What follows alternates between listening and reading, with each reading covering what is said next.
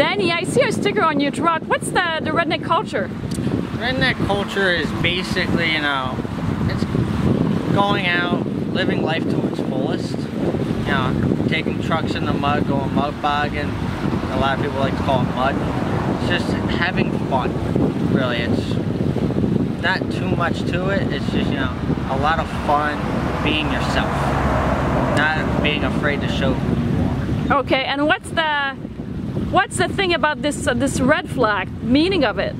The Confederate flag, the meaning behind it, you know, it's a pride thing. It shows where you're from. It's a way of life. It has nothing to do with racism. For some reason, people don't understand that.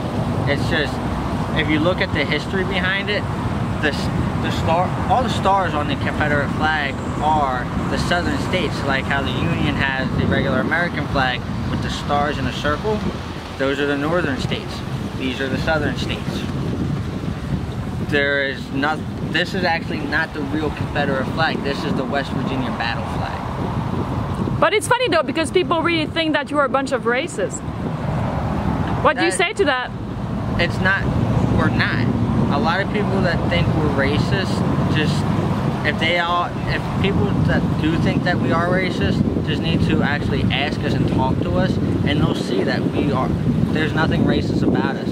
I have friends that are all different, you know, black, you know, Puerto Rican, Asian. I have all different friends that are all from all around, and I'm none whatsoever racist. I appreciate that, Danny. Thank you so much. You're welcome.